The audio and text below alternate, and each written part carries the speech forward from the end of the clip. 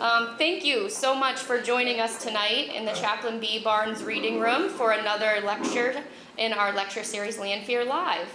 My name is Jocelyn Leahy. I'm the Executive Director of the Watch Hill Conservancy. I wanted to do a couple of thanks this evening, and the first one goes out to Janice Sassy. This is our 4th season of Lanphear Live. Thank you for everyone who's joined us through over these years. This would not be possible without Janice. She spends so much time connecting with the presenters and coordinating with them to set up each of the lecture series. So thank you to all that you do, Janice. We really appreciate your hard work.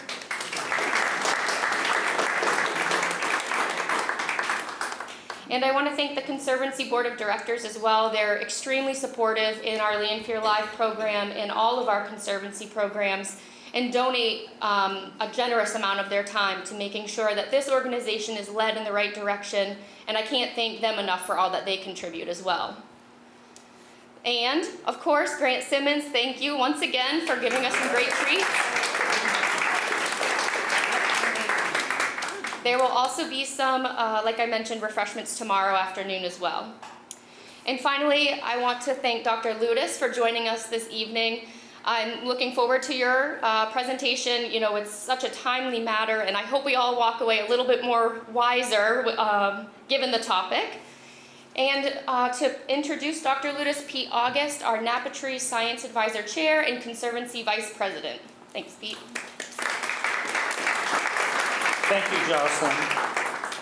You know, it seems like every day we read of yet another example of using the internet to spread false information. It might be ransomware attacks on businesses and government agencies, or malicious disruption of critical services, such as the attack on the Microsoft email server system earlier in the year. This evening's speaker, Dr. James Ludes, is an internationally recognized expert in matters of cybersecurity and national security. He is the Executive Director of the Pell Center for International Relations and Public Policy located at Salve Regina University. Dr. Ludes has been a leader in this field for a long time. Some of his previous posts include being the Executive Director of the American Security Project, a think tank in Washington, D.C., focused on educating the public on a broad range of national security issues. He was a member of then-President-elect Obama's transition team, where, working inside the Department of Defense, his mission was to identify critical issues that would need to be tackled by the Obama administration. He served for a period as a legislative assistant to Senator John Kerry, specializing in issues of defense and foreign policy, and he's currently the editor-in-chief of National Security Studies Quarterly, a defense and national security journal. He received his PhD from Georgetown University and is the author or editor of 3 recent books on national security. Please join me in welcoming Dr. James Ludes. Thank you very much. Hello, folks. I am Jim Ludes. It's my real pleasure to be with everybody tonight. I want to thank Pete for that wonderful introduction. It makes me wish that my parents had been here. I think my dad would have been proud, and my mom probably would have believed him. There's a lot that I want to run through tonight, but I do want to thank the Conservancy for organizing this whole series and for having me here tonight. Janice and, oh help me, Jocelyn, thank you, and Deborah, thank you so much for having me here tonight. I'm grateful for the opportunity. I'm grateful to all of you for coming out on a summer night to listen to me talk about disinformation. Hopefully I'm going to make it worth your while. So there is a ton that we want to get through, and I know that people have dinner reservations and places you want to be, so I'll do this as efficiently and as quickly as I possibly can. If I'm going too fast or you're like, wait a minute, what was that? Stop me. Raise your hand. I'll be happy to take questions as we go, and we'll save some time at the end as well. I'm going to quickly sort of tell you about how I got into this set of issues, because it'll provide some context and it'll also maybe alert you to some biases that I might have in talking about these things. We'll spend a little time talking about what is political warfare. And I'll get into more of that in a second. We're going to talk mostly about Russia tonight. They are pioneers in this space. They've been active since before the Soviet Union, and they've been active since the Soviet Union. We will talk a little bit about public health and coronavirus, because guess what? People are active on that issue in the disinformation space internationally, and that it has an impact on everything that we've been dealing with in the last year. We'll pull it all together and in again, about 50 minutes, and I'll be happy to take Q&A either throughout or at the end as well. So the first thing you need to know about me is that I was a Cold War kid, which means that I was raised on the 3 Bs. And the first B, of course, is James Bond. The second B is Boris and Natasha. And the third B is Rocky Balboa. Now, I tell you all of that because it's important to understand that growing up for me, the Soviets, also the Russians, they were the bad guys, right? I expected to spend my career as a Sovietologist at the CIA looking at pictures like this and trying to figure out who is standing next to whom on top of Lenin's tomb at the May Day parade. Because if you knew who was standing next to whom, you would know who was rising in power and who was falling in power. I thought that would be a pretty good job. So I went to Providence College and I studied history and I studied modern languages. And in the middle of my junior year, my career plans went complete poof because the Soviet Union ceased to exist. Well, so plan B, I was going to go to Georgetown anyways, get myself a doctorate in history. Not because Jack Ryan did it in the Tom Clancy novels, but because I wanted to understand history. I wanted to work at that fulcrum of politics and policy, and I thought the people who impressed me were the people who knew history. So I got a PhD in history at Georgetown University, and then I spent the next almost 2 decades working on national security and policy issues, principally in the Democratic Party. I spent time in the Department of Defense, as Pete said, in the Obama administration, and what I found was that what I had written my dissertation about, America's use of disinformation in the Cold War and America's use of political warfare in the Cold War, nobody cared about. Didn't help me meet girls. It didn't help me get a job. It was really seemed for a very long time that this was not the best use of my time. Then a funny thing happened. In the summer of 2016, I started to notice that things that I had written about in my dissertation suddenly seemed very relevant again. There were tactics and tricks that I really hadn't thought about in 15, 16, 17 years that were playing out on my social media feed, that were playing out in the conversation that we were having as a nation. So before Election Day 2016, I wrote an article for a policy journal called War on the Rocks. This is great. I dusted off all of my old dissertation notes. I actually leafed through those documents again and realized America's Cold War strategy, devised by the Truman administration, refined by the Eisenhower administration, was essentially to exploit the rot within the Soviet Union, to lay bare all of the things that were wrong within Soviet society, and then let people figure it out for themselves. And so the article that I published before Election Day 2016 was, the Russians read our Cold War playbook. So we'll talk about that in a little bit. 2017, with a great collaborator of mine, old friend Mark Jacobson, we hosted a conference in Newport where we tried to make sense of what we had just seen happen. We brought together technologists, Russian area experts, media experts, and we really tried to parse through what had happened. And we produced a report, Shatter the House of Mirrors, which is substantially shorter than any of the investigations that have happened since. But in 2017, we told our readers what had happened, and it has withstood the test of time. So a couple of key considerations. What did we ultimately conclude? Well, Russia's engaged in a well-financed and determined effort to undermine democratic political institutions in the West. And they're doing that because they want to remove any restrictions on Russia's own ability to operate domestically, but also internationally.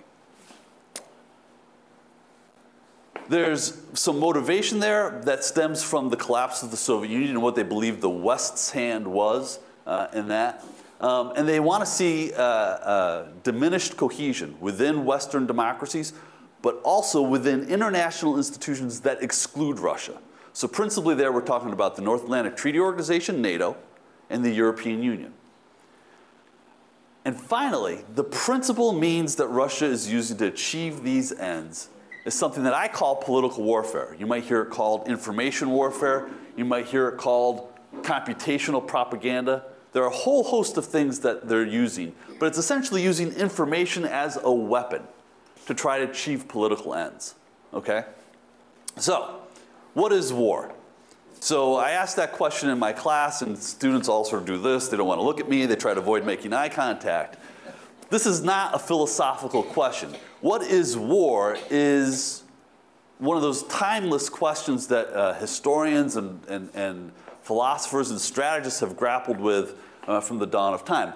A reasonable definition is that war is political violence between two or more states. Political violence between two or more states. The only problem with that definition is that in our lifetimes, we can think of at least two examples of things we called wars that don't necessarily fit that definition. So we had a war, we had the Cold War, which certainly was between two or more states, but it was not really defined and resolved on a battlefield somewhere, right? On a traditional battlefield. And then, of course, we had the War on Terror, which certainly had violence, but it wasn't between two or more states. So that definition doesn't really work for us. The US military is really, really good at the operational art of war. If you believe that war is about breaking the other side's ability to fight, their organization, their military, we were really good at that, right? Really, really good at that. That's a scene from the so-called Highway of Death in 1991. That's 30-year-old technology that obliterated Iraqi forces fleeing north out of Kuwait City, right? That was an amazing military accomplishment. But 10 years later, American troops are back in the city of Fallujah for the third time, trying to put down an insurgency, because while we could shatter that army, wars are not won by breaking organizations. They're won by breaking will. That handsome man is Karl von Clausewitz, the classic Prussian military strategist. And he said basically, if you want to win a war, you don't break the other side's army. You don't break the military organization. You break the willpower. You break the will of the enemy population. So, in the Second World War, we did that pretty much by obliterating the industrial heartland of Europe and Asia. That's pretty much the way World War II was won. And that's an effective way, if you're willing to commit that kind to that kind of fighting and destruction, you can achieve the breaking of will through that. But if the war ends with one bomb that can destroy an entire city, and then your adversaries get that same bomb, the prospect of fighting some future war is kind of terrifying. And so strategists at the end of the Second World War realized that they needed to come up with another set of tools to bend other wills to your own preferred outcome without necessarily having to go to nuclear war. And so the term that evolved was Cold War. Notice that's lowercase c, lowercase w. I'm not referring to the historic epic here, the Cold War, right? It's going to be a Netflix movie next year, wait for it. The Cold War. No, I'm talking about Cold War, the opposite of hot war. The achievement of political ends internationally through means other than the use of force. And that is principally what the United States sought to do in the Cold War. We sought to persuade Eastern Europeans, the people in Asia, the people in Latin America, the people in Africa, that what the West offered was better than what the Soviets offered. Now, interesting, this is not just an American perspective. This is exactly what the Soviets were trying to do, too. They were using the same set of tools. Oleg Kalugin was a high-ranking KGB defector. The Soviets had something called active measures. active measures to weaken the West, to drive wedges in the Western community of alliances of all sorts, particularly NATO, to sow discord among allies, to weaken the United States in the eyes of the people, Europe, Asia, Africa, Latin America, so on and so forth. The Cold War was an informational contest. And that is largely what we see here today. So Vladimir Putin is the president of Russia, but in the Cold War, he was a KGB officer. And he was trained and well-versed in the kinds of tactics that we're going to talk about here tonight. By 1991, he was the head of the FSB, which was the Russian Federation's Foreign Intelligence Service. And then, of course, he's had 2 different stints as president.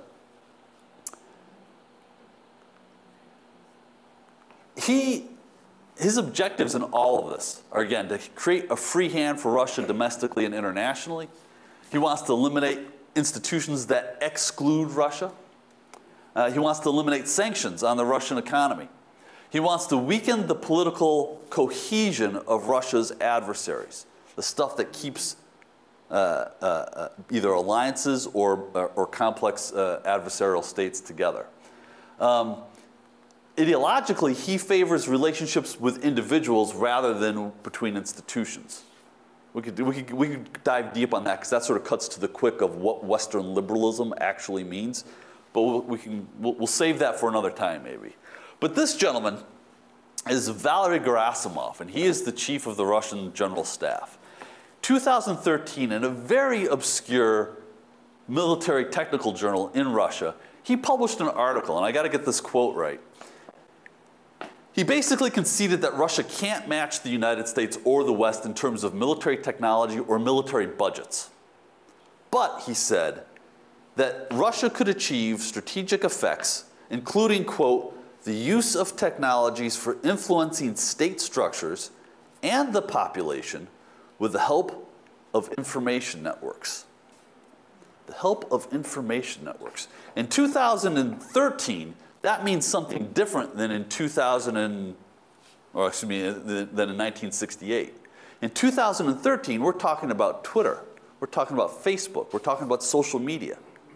And that's going to be a big part of what we talk about here. So if we're talking about political warfare, the use of information to persuade, on the spectrum of conflict, so nuclear war is somewhere over here, right? Like big bad nuclear war is somewhere over here. Political warfare is down at the low end of this gray zone area, right? That's where political warfare takes place. What General Gerasimov said, what American and Soviet strategists throughout the Cold War believed was that you could achieve the same strategic objectives that you thought about with nuclear weapons, with political warfare at a much diminished cost. But you could still achieve the same things. So let me talk to you about a couple examples of this. 1959.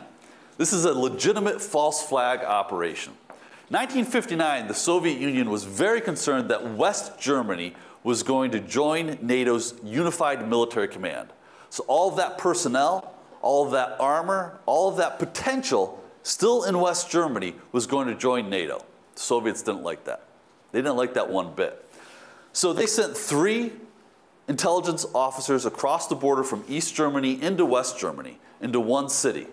And they spray painted swastikas, a symbol that had been, pardon the expression, verboten in Germany after the end of the war on 3 buildings that had formerly been part of the Jewish community. The simple message that the Soviets were trying to say to anybody who would listen: you can't trust the West Germans because the Nazis are not gone. The interesting thing is that if you read the history of the denazification process in Germany, there are a period of waves in the 1950s and 1960s. They're called swastika waves, where there would be suddenly all of this graffiti popping up all over the country. It was swastikas. In this particular case, this was all triggered by the Soviet Union in an intelligence operation. And those swastikas, once that taboo was broken, started popping up in other places. And the Soviets didn't do that. But the taboo had been broken. And this particular wave culminated in New York City, in the harbor in New York. But those swastikas marched right across the European continent made it all the way to New York. All right, so that's a real false flag operation. And what the Soviets were doing was they were exploiting a lingering sensitivity within German society, within the Western alliances, right? Can you really trust the Germans? Can you really trust the Germans? Interestingly, in 1949, the CIA publishes their first field manual. And they say here, look, exploit existing issues. The skilled operator very rarely attempts to make a new fissure in the armor of the enemy's morale. He selects with care weaknesses which already exist and insists upon them with artful suggestion and reminder. It's a little bit like a musician. You find a theme and you repeat it and then you move on to the next and then you come back to that theme just to remind people how lovely that was, right? Artful, what does it say? Skillful, artful suggestion and reminder. This is 1949. So I'm going to ask you a question. If you wanted to pick an issue, a lingering, festering issue in American society, to exploit, to divide us. Racism. Have you heard this before? Have you been here before? My friend in the front row here said racism. So yes, if you were going to pick an issue to exploit in the United States, you would pick racism. And the fact of the matter is the Russians and before them the Soviets have a really long history doing this. So this group of gentlemen here are known as the Scottsboro Boys. In 1931, this group of 9 African-American men were accused of gang raping 3 white women on a train in the South. They were nearly lynched when the train came to an end. There were 3 trials. After the second trial, one of the women recanted and said, "We made the story up, it never happened." But these men were convicted and put in prison for a large portion of their lives. This became a cause célèbre of the Soviet Union. They loved to remind the United States of our racist ways, of the great injustices done to the African American community. I would tell you that all that may be true. The Soviet Union was not acting out of any sense of real indignity or anger or outrage about the plight of the Scottsboro Boys. They recognized the divisive issue when they could find one, and they were trying to exploit it. Okay? So 2 things, this is important to remember, 2 things can be true simultaneously. Racism is a long-standing problem in the United States, and our adversaries are going to exploit it. And so how do you reconcile that? Well, that's going to get us into 2016. This is some propaganda that the Soviets created for their own domestic consumption. This is a Cyrillic alliteration of Wall Street. You see the dog of an American policeman, you know, clearly with a chastened Statue of Liberty, looking downtrodden and sort of written here. But these are the Svoboda po-amerikansky across the bottom is Freedom American style. And so in that top left corner, you see freedom of the press with the words lies and slander on the ducks that are flying out of the bullhorn. In the bottom left, you see freedom of opinions, where you're being told what to think by some corporate master. The bottom right is the freedom of gatherings and meetings, where the union protesters are being broken up by the police. And that top right corner is freedom of identity, which depicts the lynching in the Ku Klux Klan. That's the image of the United States the Soviet Union projected to their own citizens. To the rest of the world, the image that they projected to the United States is probably best captured by the fake letter they wrote to the United Nations. This is basically all of the Asian delegations and African delegations in November of 1960, got a letter signed by the Ku Klux Klan, with some of the most vile racist epithets you can imagine thrown at these people. And again, signed by the Ku Klux Klan, but it wasn't signed by the KKK, it was actually written by the KGB. But they got this story in the New York Times, and they got some members of the United Nations to read the full content of that letter into the official record of the United Nations, just to underscore how welcoming the United States was to delegates around the world. Right? So they're using race. They're coming back to this issue again and again and again. Martin Luther King Jr. was somebody that the Soviet Union hated. They hated him because he did not preach racial animosity, he preached racial reconciliation. The Soviet Union much favored a group of, let's say, more animated, more prone to violence activists. Martin Luther King was not helpful to them. So if you go back and you look at the Soviet-controlled newspapers operating in the West at that time, Martin Luther King is kind of a nuisance. They don't want to pay much attention to him. They start telling stories about him, slandering him, calling him not much more than an Uncle Tom. What they really wanted to see was a race war in the United States. And MLK wasn't going to get them there until he was murdered. And then on a dime, those same newspapers lionized him. Here's this great hero, martyred for the cause. Because again, what the Soviets wanted to do was to drive a deep stake of division into the United States, into our politics, and into our society. So that brings us to 2016. So there were 4 things that the Russians did in 2016. The first is they used their military intelligence services to boost the candidacy of Donald Trump. I'd be happy to discuss that at length with anybody if they want to get into it in the Q&A. But this has been documented in a whole range of court filings and other independent investigations. If you want to just look at sort of a quick prima facie evidence of it, it's the timing of the first WikiLeaks dump and the Access Hollywood video. They used military intelligence services to undermine the candidacy of Hillary Clinton. If you take a look at the Podesta emails and how those were dribbled out in drips and drabs, that was clearly intended to do damage, to exploit the rot existing within American politics, right? Again, go back to what I said before. The stuff that we saw, the sordid underbelly of American politics, it's not pretty for anyone. But that doesn't mean that the Russians weren't exploiting it. Third point, they used military intelligence services to probe election infrastructure. They actually were getting into the engineering of American politics to see how they could raise uncertainty about the outcome of the election. Yeah. How did release of the Hollywood Access Hollywood tape boost the candidacy of Donald Trump? It didn't. That was the Access Hollywood video went live that morning, and by the end of the day, the WikiLeaks dump was taking place. So it basically knocked that story off the news. That happened the same day? Same day, within hours. So one more point about what the Russians did in 2016. They used social media troll farms to micro-target Americans with divisive messages. So this nondescript building in St. Petersburg, Russia, is the home of the Internet Research Agency. In 2015, a journalist by the name of Adrian Chen wrote a profile about this enterprise. And in doing so, he was able to figure out a number of accounts that were managed by this institution in St. Petersburg, Russia.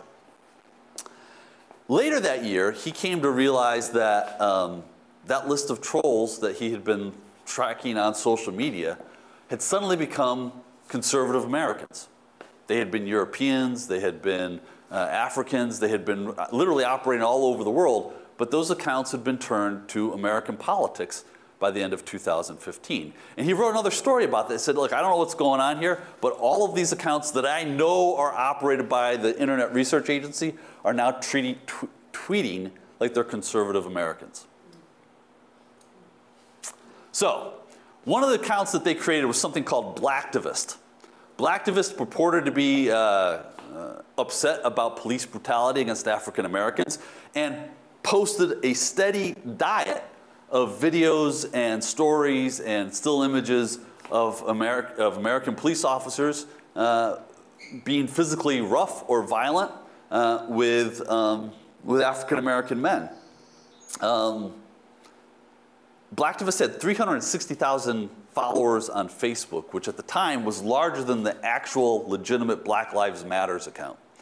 But Blacktivist was operated out of the Internet Research Agency in St. Petersburg, Russia.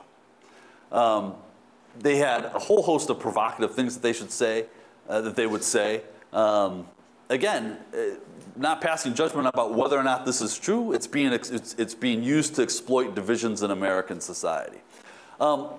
they got discovered, Blacktivists got discovered, because he tried to organize, or they tried to organize, an anniversary on the death of Freddie Gray's, on the anniversary of Freddie Gray's death in Baltimore. And the family reached out and said, hey, who are you? And they said, oh, I'm just, you know, I'm a sympathetic friend. And in one of those messages, they actually left on the geotagging, and it said St. Petersburg, Russia. And so that's when it began to fall apart.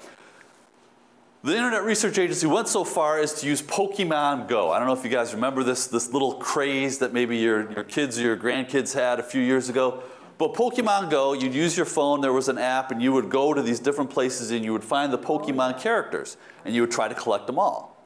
Well, the Russians on a different social media platform posted a game. And they would give you the geo-coordinates of different murders of different African-American men by different police forces in the United States, and send you to them and say, there's a Pokemon there, get the Pokemon at that location, take your picture with it, and send it to us, and you could win a $100 Amazon gift card. All right? So they're literally exploiting America's pop culture, America's technology, America's social media, to try to divide America further on a variety of issues. So these are some of the ads that they created in the 2016 campaign. One of the tells for me is a very sophisticated matter of forensics is they paid for it in Russian rubles. Should have been a tell. Should have been a tell. But this would appear to be a post that is. I don't know if you guys know the Westboro Baptist Church, but when I was working on the Hill, I used to go to funerals for American service members. And the Westboro Baptist Church would show up and they would protest. They would protest the fallen soldiers. And it's some of the most offensive stuff I've ever seen. So this purports to be from an LGBT organization calling out the Westboro Baptist Church. They're going to have a counter protest of the Westboro Baptist Church. Because the Westboro Baptist Church said that American soldiers were dying because America was too nice to members of the homosexual community. That was their basic thrust. So that was the target. But what they're trying to do is they're trying to trigger people. They're trying to stoke those divisions and get you to get amped up and angry at, oh my God, they're really doing this. And we can run through a whole cycle of these things. So this is about immigration. It appears, again, this is called from something called the Heart of Texas. It's designed to stoke divisions around immigration as an issue. They love this issue of secession of American states. So here was one from October 26th of 2016. You might remember that people thought Hillary was going to run. They were stoking Texans to get ready to secede if she were to actually win. Thing is that the campaign didn't stop with the American campaign. So USA Today did a series of studies in early 2017. Race-related ads actually increased as a percentage of the ads that the Russians were buying on social media after Election Day. The ads that they principally were buying after Election Day were principally focused on immigration and on tensions within the Latino, Latinx, and Hispanic communities in the United States. Again, pick the issue that is sensitive in American public life and exploit it. Go back to it again and again and again. All right. So these are just, I'll give you 6 different examples. I'll let you look at this yourselves. But basically, we get everything from immigration to police officers wearing hijabs to immigration. The clever thing about this is that you look at that and you say, well, clearly that's appealing to sort of liberal, like this is good for liberals, right? It's intended to trigger people who are sensitive to these issues. So if you care about immigration, you're going to be mad about this. If you're worried about the war on terror, you're going to be upset about some of these. All of these things, again, are just going back to hot button issues and pressing them on social media over and over and over again. I got like hours worth of this stuff, and in the interest of time, I'm going to skip through some of these. Well, let me give you this. This is the most recent one that I have, and it's from this spring.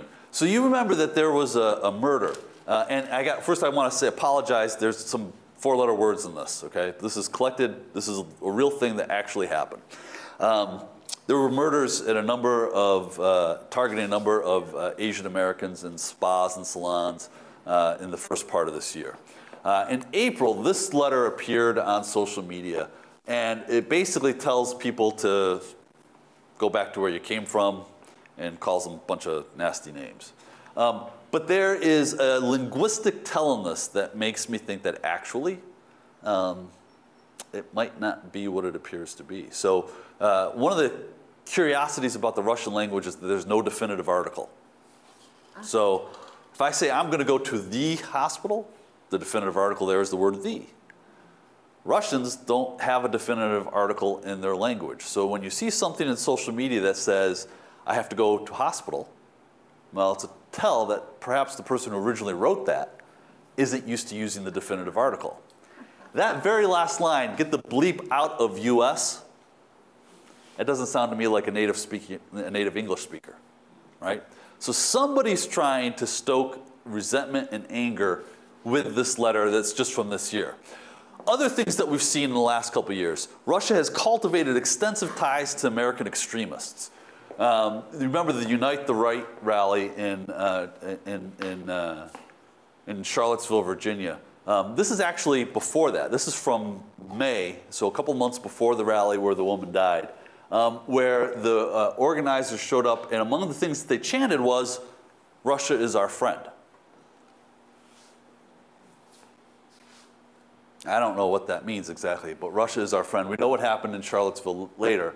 But they were back a couple months after the Charlottesville riots, and again, they were surrounding the statue of Robert E. Lee, and they were chanting, among other things, Russia is our friend.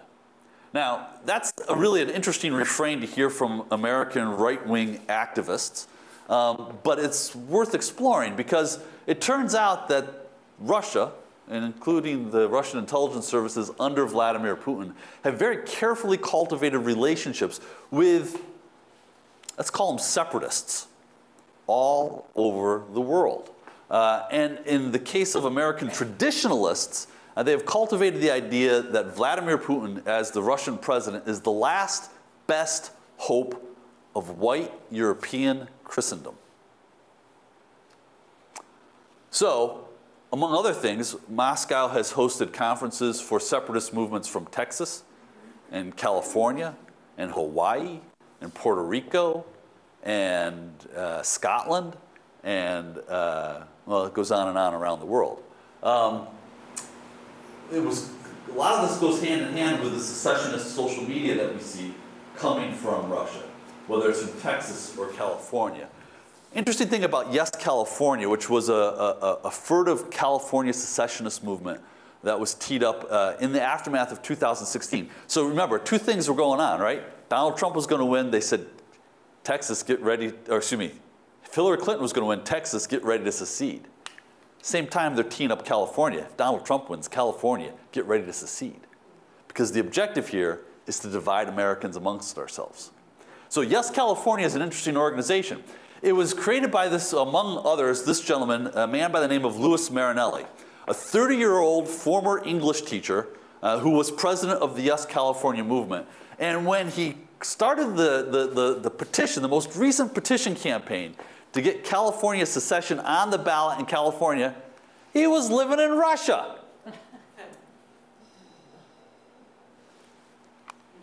Interestingly, he was in Russia because he was married to his Russian bride. This is a recurring theme that we're going to see again and again. This guy here, Richard Spencer, was, by all accounts, if you want to call him a neo-Nazi or if you want to call him a hard-right American activist. He was the leader of the Unite the Right rally in Charlottesville.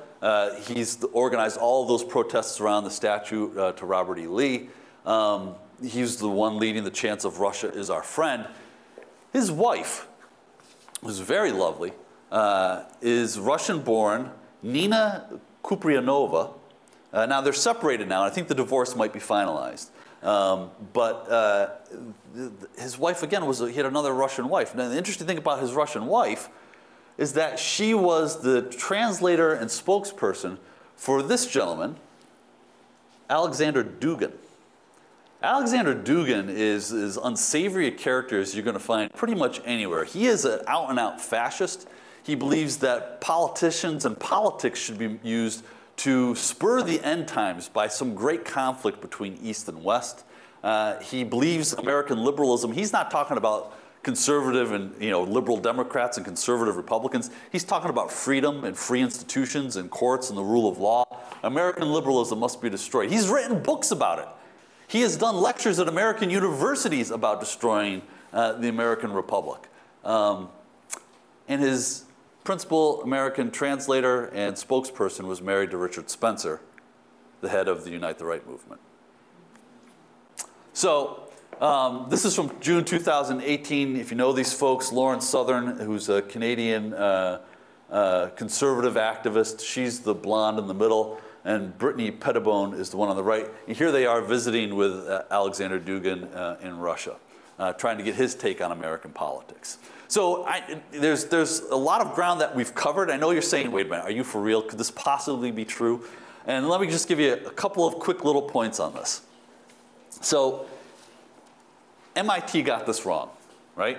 They said big data is going to save democracy.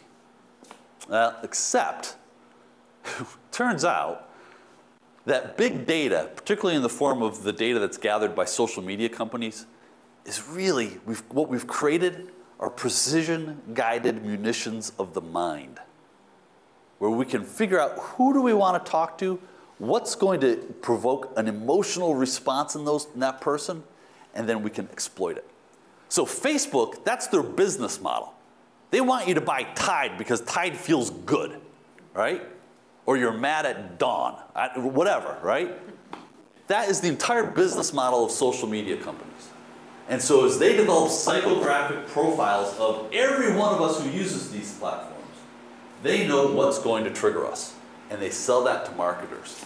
So this is an article published in the Proceedings of the National Academy of Sciences, where there were 800,000 of us unwitting subjects of a Facebook social engineering experiment. They wanted to know whether or not emotional contagion could happen on a social media platform. Now, emotional contagion is a well-documented and well-understood phenomena in psychiatry. It is basically that someone comes in and if they have a very intense emotional expression, it's going to cloud the entire room, right? I've got some cousins like this, right? They come in, it's bad news for everybody. What Facebook found is that you can actually spread emotional contagion through social media. So before they did this, you could either give something a thumbs up or not on Facebook. After they did the study, now you can like, you can love, you can cry, you can laugh. Right? There are 5 different things now that you can respond to on Facebook, because now they have greater specificity about you. So this is all interesting except for the fact that there are now metrics. The University of Tennessee at Knoxville took a look at the ads that we know were run by Russian internet troll farms, the Internet Research Agency, to see how those activities, or whether those activities predicted any changes in American politics, particularly in polling data. Bottom line here is that approximately every 25,000 retweets of a tweet that originated from the Internet Research Agency produced a 1% gain for candidate Trump. 25,000 retweets, 1% gain. So one of the questions that we have to ask is, and this is raised by Oxford University's computational propaganda program. They took a look at Twitter activity in Michigan prior to and around Election Day 2016. And they will be the first to tell you they don't know what they saw. But there was such an influx, such an incredible influx of political Twitter activity from suspected accounts that it gave them reason to question whether or not, it wasn't whether or not the polls had been hacked, it's whether or not our minds had been hacked. Right? So 25,000 retweets, 1% gain. Election results moved 6.23% from the final poll to the final results on Election Day. Again, that 1% gain predicted by the University of Tennessee at Knoxville. you would need 155,000 tweets to produce a 6.23% swing. And the week before Election Day, there are somewhere between 1.1 million and 13.8 million tweets about the 2016 election in Russia. We do not have the specificity to say, to cipher through the noise to signal ratio in this, but there are a lot of people that are spending their times right now trying to understand, did the Russians know how to put their finger on the scale just enough to move the needle without it ever being noticed? That's something that we need to try to understand as Americans, because we care about, ultimately, the faith in our democracy. Russia, at the same time, was hacking the election websites and the Secretary of State's offices and election systems in all 50 states. Not 15 states, not 18 states, all 50 states. And in a couple of cases, the investigators think that the Russians basically put their hand over the mouse and put their hand right there just long enough for the folks doing the cybersecurity on the blue side of the fence to see them, to know that they were there before they would vanish from the systems. Well, what are you doing there? Well, you're trying to undermine confidence in the integrity of American elections. At the same time that they were doing that, at the same time that they were feeding all 50 states, they were mounting a campaign on social media. This is from an account called Tennessee GOP, right? Except it's not the official Tennessee GOP account. They bill themselves as the unofficial Tennessee GOP account. And they put out this one: thousands of names changed on voter rolls in Indiana. Police investigating. # voter fraud. Right? This is in October of 2016. So at the same time that their intelligence services are hacking America's election systems and letting people know that, hey, we could change stuff if we wanted to, they're saying on social media, yeah, names have been changed. This is an active measure. This is creating a reality, popularizing it, getting people to pay attention to it, and then just walking away, leaving people uncertain what just happened.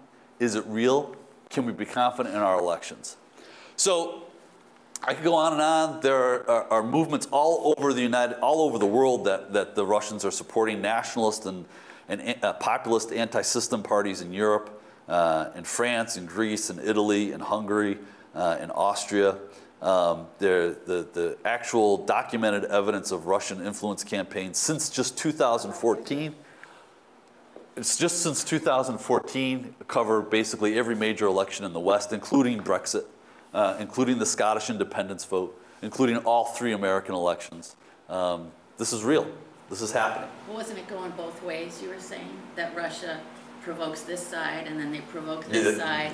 I mean, because clearly they didn't want Trump to be president because... We can talk about that. We can talk about that. So let me say one last quick thing. The other thing that they've been doing now, especially in the last 2 years, is they've been exploiting the world's public health crisis. And they've been doing this principally by sowing doubt about vaccines. So I could run through a whole history of what they did on HIV/AIDS, what they did on Ebola, what they did on the swine flu. But since 2014, they have been stoking, so this is before the pandemic, they've been stoking both sides of the vaccine debate, both the anti-vaxxers and the pro-vaxxers. And this has been documented, again, in the American Journal of Public Health by some researchers down at Johns Hopkins University, where they were able to see these accounts that we know were operated by the Internet Research Agency in St. Petersburg, Russia, stoking the debate on both sides, both for pro-vaccine and anti-vaccine. And since the pandemic began, they have undermined confidence specifically in the Pfizer and Moderna vaccines and the Johnson & Johnson vaccines, all while trying to push their own Sputnik V vaccine from Russia. So this is an ongoing thing. What I would say in terms of what can we do about it as citizens, well, number one, lower the temperature in the room, right? When somebody wants to have a real heated debate about politics, it's not what politics is supposed to be about. Politics is about solving problems and finding ways to make this land work for everybody, right? So when people want to get into a real heated debate and call each other names, just don't engage in it. The other thing we need to do, though, is we all need to be good, skeptical, critical thinkers. about the stuff that we see on social media. And if we see something and it fires us up, and man, I'm going to tweet that out because, man, that makes me feel good, it's exactly what they want you to do. So stop, think, assess, hey, who's saying this? Do they actually know what they're talking about? Do they have another agenda? And if you can't answer any of those questions clearly, don't send the tweet. I will stop it at that point. I could talk all night about this stuff, but I'm happy to take some questions. I know Pete's going to moderate.